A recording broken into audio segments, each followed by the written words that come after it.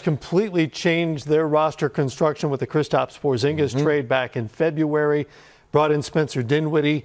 Huge dividends tonight. Davis Bertans, another floor spacer who's not having a great go of it with the Wizards. And they are back in the Western Conference Finals. No Tim Hardaway Jr. Let's tell the casual fan, no Tim Hardaway Jr. is the key starter. Absolutely. Third most lopsided postseason win ever tonight to get themselves a shot at the Golden State Warriors starting on Wednesday night with Game 1. How do you see that playing out? Well, I look for Steve Kerr to figure out. Do I start big with Kevon Looney, or do I start small and move Draymond to the 5?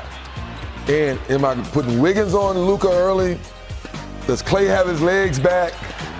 Does Iguodala have something left in those old legs? Because Luka is coming, and he's playing with a lot of confidence, and everybody around him is shooting the ball with confidence. And Jason Kidd, once again, is a great leader on that sideline. So Steve Kerr has to figure out how he wants to start that ball game. That's question number one. How are you dealing with Luka? And the answer is probably all of those guys at some point or another. But you're going to have in that fourth quarter, when the game's tight, who's that guy you trust the most to stay down? Because Luka gives you all the fakes and the moves and the footwork.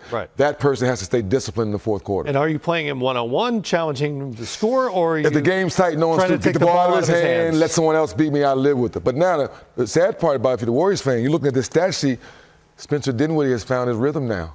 Off the bench with 30 points. So that's another situation we have to worry about. It's another dynamic element that the Mavericks have had on and off. He hasn't had a great postseason. Exactly. The flip side of it is who's guarding Steph Curry, Jordan Poole, Klay Thompson for Dallas, because that's going to be a challenge on that end. And we know the way the Warriors like to share the ball, back cuts and all the movement, you have to smack them first because Dallas uses their offense as their defense. Can't just throw one of those big wings on one of the guards if they're moving around all over the place without the ball. No, because now with Dallas, you have to realize you always have 3 shooters on the floor when you play the Warriors now. Right.